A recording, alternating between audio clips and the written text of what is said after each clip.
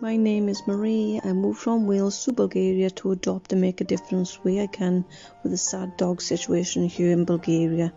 In the last year, I've adopted 4 dogs from the Pavlikeni dog shelter. I love volunteering here on a weekly basis. I get to watch and be part of the progress, which is an amazing journey. It's also sad to see the broken ones. Some make progress, some can't, not in this environment anyway.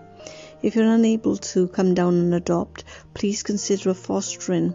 There are people who will help find it a more permanent home. If you can't foster, please visit your local shelter and spend time with these beautiful animals who have plenty of love to give.